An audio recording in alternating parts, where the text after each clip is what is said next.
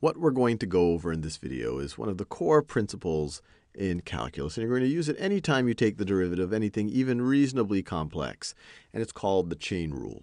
And when you're first exposed to it, it can seem a little daunting and a little bit convoluted, but as you see more and more examples, it'll start to make sense, and hopefully it'll even start to seem a little bit simple and intuitive over time.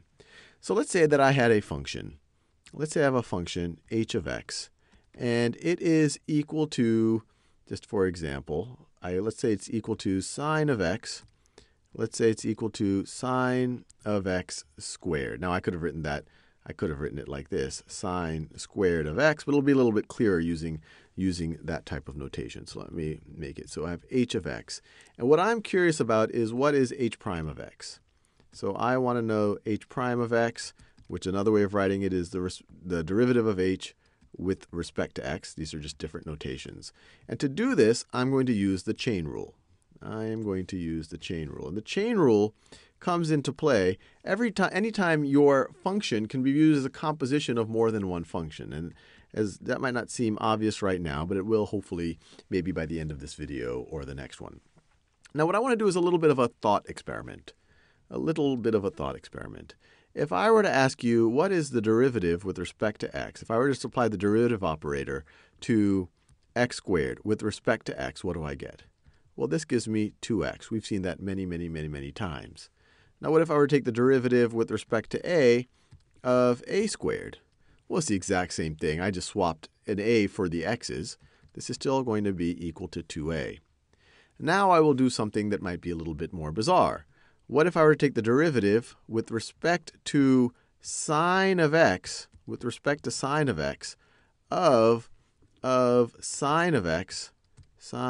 of x squared?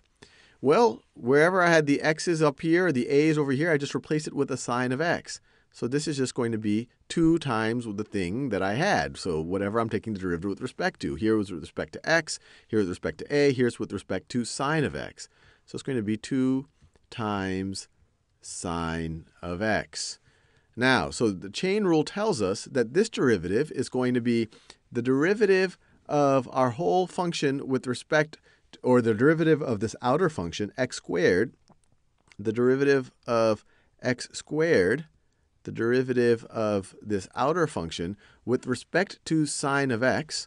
So that's going to be 2 sine of x, 2 sine of x. So we could view it as the derivative of the outer function with respect to the inner, 2 sine of x. We could just treat sine of x like it's kind of an x, and it would have been just 2x, but instead it's a sine of x. So we say 2 sine of x times the derivative, let me do this in green, times the derivative of sine of x with respect to x, times the derivative of sine of x with respect to x. Well, that's more straightforward, a little bit more intuitive.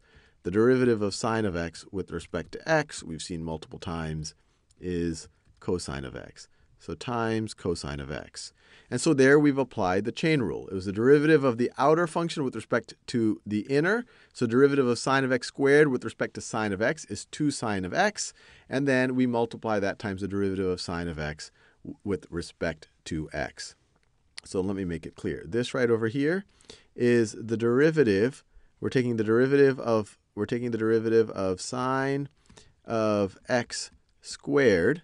So let me make it clear. That's what we're taking the derivative of with respect to sine of x, and then we're multiplying that times the derivative of sine of x, with respect to x. And this is where it might start making a little bit of intuition.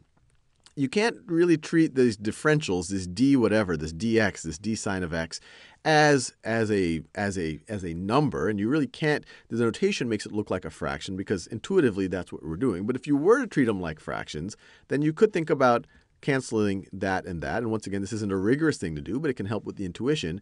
And then what you're left with is the derivative of this whole sine of x squared with respect to x. So you're left with the derivative of essentially our original function, sine of x squared, with respect to x, which is exactly what dh dx is. This right over here is our original function h. That's our original function h. So it might seem a little bit daunting now, what I'll do in the next video is another several examples, and then we'll try to abstract this a little bit.